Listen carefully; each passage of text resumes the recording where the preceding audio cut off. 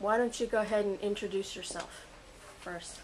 Well, my name is Father Brendan Greany. I'm a Redemptorist priest, and most of my missionary life was spent in Brazil. My first assignment was in Brazil, and I was very fortunate when I was ordained to have a pastor that had patience with me because I didn't know the language, so I only had to prepare one sermon a month. And I would give it in 4 different places every weekend, and that helped me because it was really hard to prepare that one sermon. So that got me started and gave me confidence in preaching in Portuguese. And after a while you get to be better at it. I became a Redemptorist because I was living in Brooklyn, a Redemptorist parish, and we had the St. Joseph nuns teaching in the school, and they supported the Redemptorists very much. The Redemptorists took care of the school. Well, one priest would visit every now and then, but the sisters encouraged vocations, and they told us they invited other seminarians to visit the school when they were on vacation and to tell them what it was like in the minor seminary. So I was interested.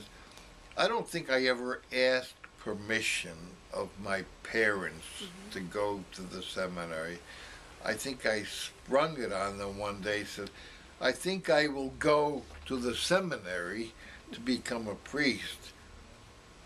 And they just nodded their head.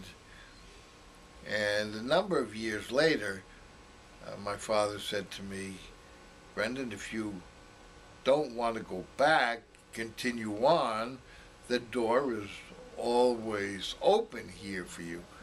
I said, Dad, I want to go back, but thank you for saying that. And that was very nice. Yeah. As I said, I arrived in Brazil with only 4 weeks of 1 hour of a day Portuguese study, and I really was no good, but I could read catechism Spanish when I went down there. That was about it. So language was going to be a problem. And I was terrified of the thought of having to give a sermon.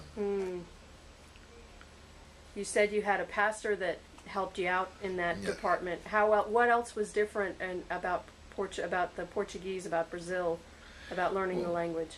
Well, it was like the place I went to was on the border of 2 countries, Paraguay and Brazil. I was on the Brazilian side, and the parish was enormous. We had a chauffeur that would drive us to these different chapels. Some would be an hour and a half, 2 hours away, and you sleep in the chapel overnight. And the people didn't know that much about God until the Redemptorist missionaries arrived there. And before I left this, I went back to the same place as pastor years later. And one of the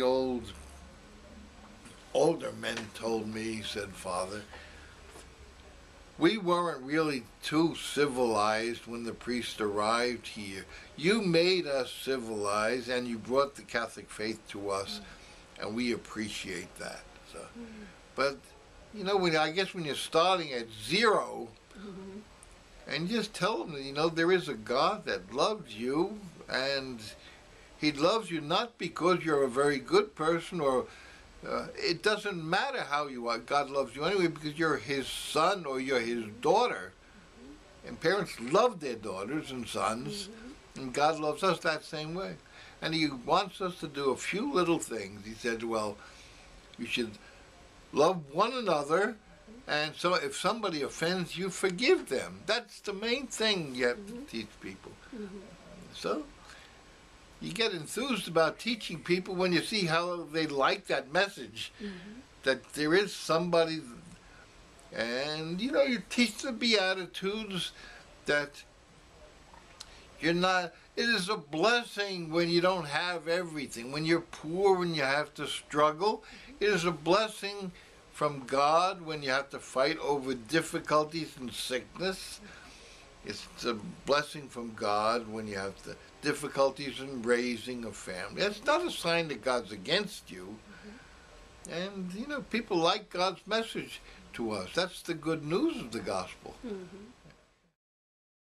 When I was in I think the 7th and 8th grade, I used to leave school and drop by in the church because the church was on the same block as the school.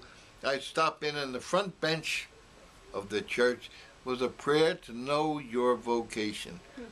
I used to go in, and some other friend of mine we used to kneel there in the first bench of the church and say that prayer and then leave. Just kept praying. And all through the time, the seminary, I used to pray to the Blessed Virgin Mary. I said, help me be a good priest. I want to be a good confessor. I never want to give a sermon in my whole life, but help me to be a good priest. And I figure she gave me what I asked for and something I didn't ask for. Then when I went to Brazil, I said, Mary, you take care of my family here in the States, and I'll take care of your family in Brazil. And I feel she fulfilled her part of the bargain, so I feel I am still fulfilling my part of the bargain. Mary took care of my family, my brothers and sisters. My parents died, but I was able to see them before they died, so everything worked out.